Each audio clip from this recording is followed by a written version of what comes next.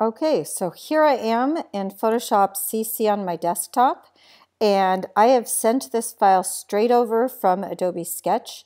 It is opened into my Photoshop CC as a PSD file with the layers intact over here on the right.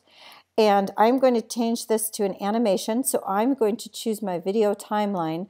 Now when I'm in Photoshop, I'm going to go to my window and make sure that my timeline is checked so that you get this button. And I'm going to create the video timeline. As you see, my layers are all intact over here in the timeline as well. And I want to change this to a frame animation. So if I go way over here in this little tiny button over here in the bottom left-hand corner and I see these little frames, I'm going to click on that and that changed it to a frame animation. There's only one frame right now and I need multiple frames, one for each layer. So now over on the right hand side I see these little tiny lines and I'm going to click on that and I'm going to say make frames from layers. So I'm going to click on that and notice I now have four frames, one for each layer.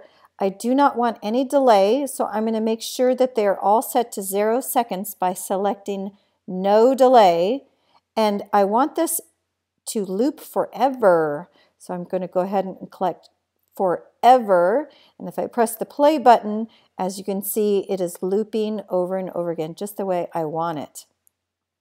Now, it could be that you want to do this process one for each letter, so I'm going over to the crop tool, and I am going to go ahead and crop it just to the S, and I press check mark, and I've only got the S looping.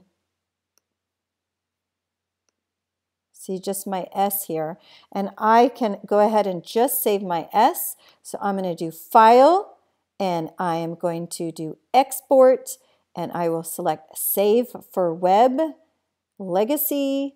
I click that, and I've got this. You do want a file size that's small because you want it lightweight so it doesn't stop or skip.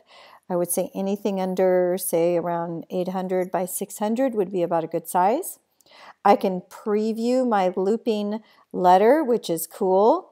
And I'm going to go back over here, and I'm going to go ahead and save this. And maybe I'm going to call this the S letter and save it wherever you want to save it. And there I've got my file. I can upload this into my PowerPoint, my Keynote, my Google slide presentation. You could stick it into a document. You can put it on your web page, or you can reuse this anytime you want.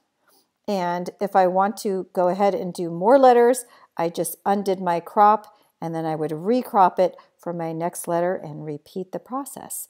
And that is how you do it. The possibilities are endless in what you want to do with Adobe Sketch and to send it into Adobe Photoshop CC. So enjoy and have fun.